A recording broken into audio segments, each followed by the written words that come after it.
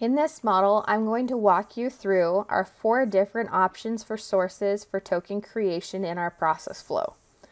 We have the inner arrival source, the scheduled source, the date time source, and our event triggered source. So I'm going to talk about each of these, and with the date time source, I'm going to talk about 2 different use cases associated with those.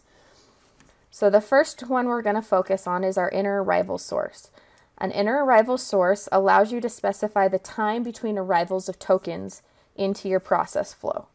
So in this case, for this model, I currently have it set up with an inner arrival time of 3, 6, 4 that's triangularly distributed, 3 being the minimum, the maximum being 6, and 4 being the mode.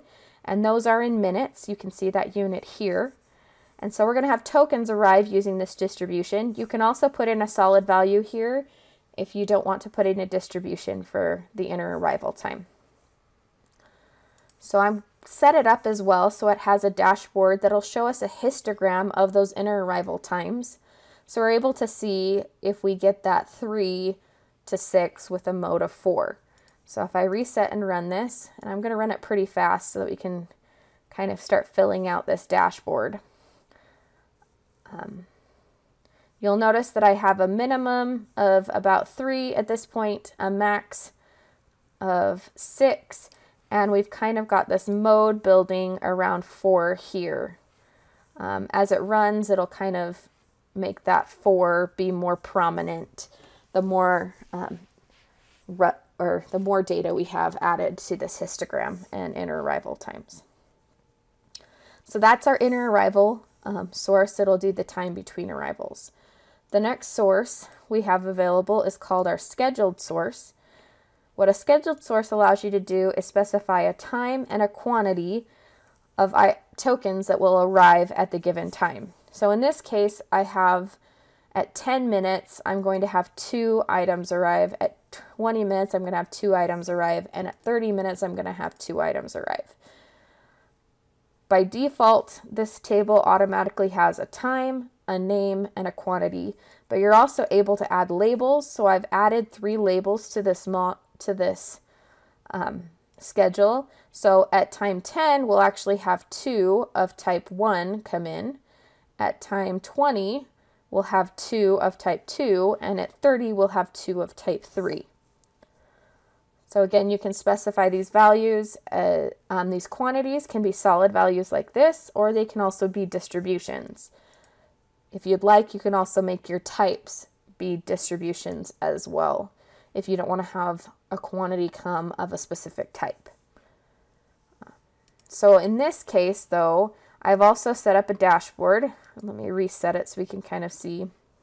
I'm going to run it slower this time, and we'll see at 10 minutes, we should have 2 or 3. We have 2 reds come in. So you can kind of see here, we've got 2 reds. Now you have 1, and then 10 minutes later, 2 greens, and then 2 blues. And on this schedule, I've also set it up so it's repeating. So we'll repeat this schedule over and over again. So that's why you see 2 reds, 2 greens, 2 blues, 2 reds, 2 greens, 2 blues, reds, greens, blues, so on and so forth. So this schedule will keep on going as long as I want it to because I have that schedule repeating. The next token creation source I'm going to talk about is my date time source. Now this is a very robust source. A date time source actually has its own window that opens when you click on that edit arrivals. And in here, you get the ability to change a lot of things about how this source functions. The first is you get to specify in here the arrival time, a start and end time for arrivals. You have a quantity associated with that, and you have a name available to those tokens. You can also add in labels like we did on the schedule source. So in this case, between 8 o'clock and 4 o'clock in the afternoon, because we use military time, we're going to have 25 of type 1 arrive. Between 8 and 4 o'clock, we're going to have 50 of type 2, and 8 and 4 o'clock, we're going to have 30 of type 3. So you can specify solid values for quantities, or you can specify distributions, like we could do on the scheduled source. In here, you get to specify a time mode. This time mode allows you to say if this time is based off of starting from time 0, or if you want to use it as an actual clock time. So I have it set to use model start date/time because I want it to be an actual clock time for these. You can specify as many rows as you want, so I can have as many rows as I want. They can be overlapping, they could be one after the other. It really doesn't matter. I also have it repeating daily, so it'll repeat the schedule every single day. You can also specify how many times you want that schedule to repeat. So if you want it to keep on going, as long as you run the model, you can keep this indefinitely, or if I only want to run this twice, I can put a 2 in there. Down here at the bottom, you also have arrival spacing options. So in this case, I'm going to have them evenly spaced out between 8 o'clock and 4 o'clock in the afternoon. You can also have them arrive at a scheduled time, which I'll actually use in the next example. And you can also have them arrive randomly throughout that time interval. So this one just kind of shows you how to use it as a time interval option. If you don't want to worry about setting this up yourself, we also have the ability to auto-generate it for you. So if you want to do hourly arrivals, you can. You can do it in different arrival increments. And you can do it for a day, or you can even do a week schedule if you'd like. So it gives you that ability to automatically create this, and then you can just fill in those values if you want. This also can be imported from an Excel file if that's the way you want to go with it as well. So in this case, I'm just showing you how to use an interval to say I want so many things to arrive during that interval. This is a good one to use if you don't know the exact time things arrive, but you know how many arrive within a day. So for this example, to kind of demonstrate that, I have it set up so it had a certain quantity that arrived within a day, and I'm actually going to add in a stop time of 1 day so that you can see that after a day I'm only going to have so many of each type. So again, those values were 25, 50, and 30. So if I reset and run this model, we're going to run it for that day. And at the end of the day, oh, I actually ran over an extra minute, so I started having things arrive already. So let's go and actually wind that clock back a few seconds. And now if I reset and run it again, you'll see I have 25 things arrive the first day, 50 things of type 2, and 30 things of type 3, which are the numbers we actually saw in that table that I had pulled up earlier. So you can use a date time source to do time intervals and a quantity that arrives within that time interval. A date time source can also be used to do things like appointments as well, which is the next thing we're going to focus on over here. So I'm going to reset my model. If I open up the properties window and open up the arrivals table, you'll see in this example that I've set a start time of 8 o'clock and an end time of 8:05. 8 o'clock is going to be my appointment time, and 8:05 is kind of when I want my next appointment to be. So this is set up kind of similar to the last one, where the time mode is going to be that use as start time. And in here, I've got my appointment time and kind of an interval. I could do 8 o'clock here as well, but by doing this, I actually help the table learn what I want it to do. By clicking this up arrow, I can actually add in additional rows, and it'll automatically create this interval so that I can have an appointment every 5 minutes, like I'm doing in this example.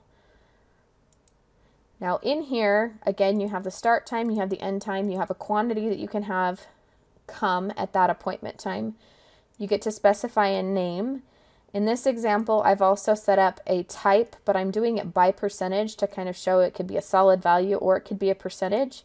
In this case, 25 are going to be type 1, 45% of the time it's going to be a type 2, 30% of the time it's going to be a type 3.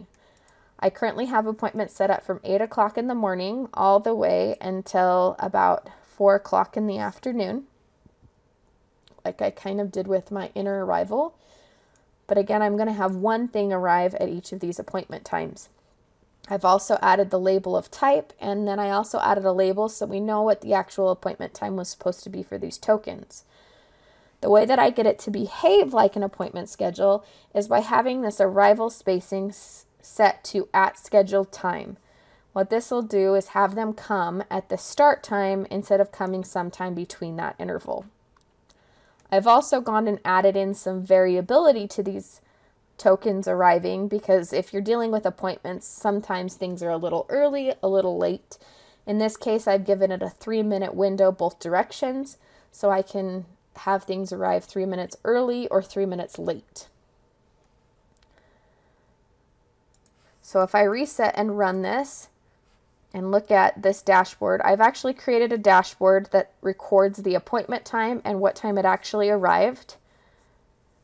And so this is all the tokens that arrived here. So we see the appointment time and what time they actually arrived.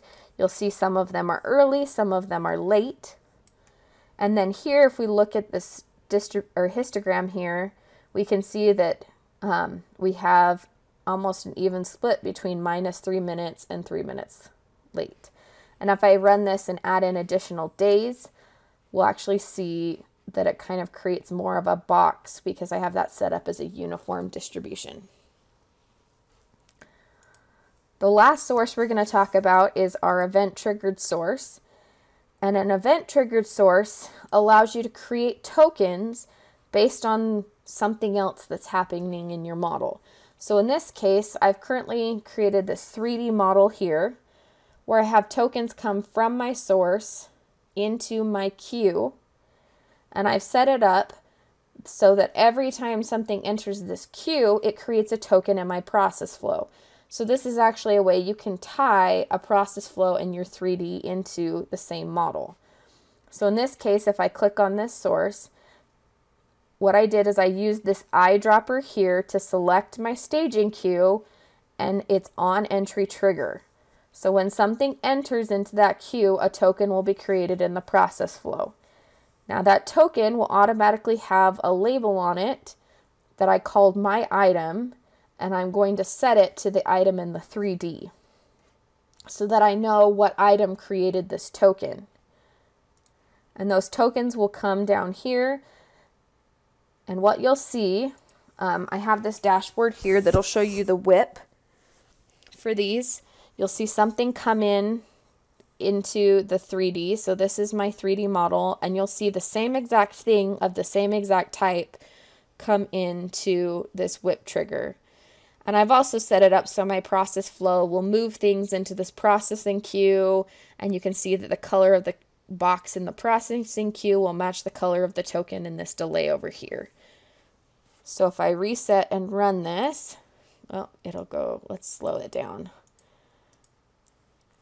You'll be able to see when the first thing comes in, right? I got a green, I've got reds and blues, but you'll notice that you see the same exact thing in the process flow as you do in the 3D.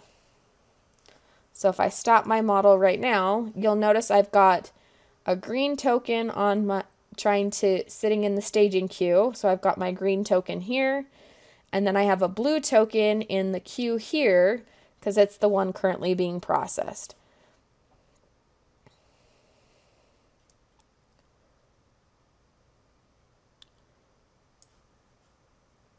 So those are the 4 different sources and different uses that you can use them for to be able to create tokens in your process flow.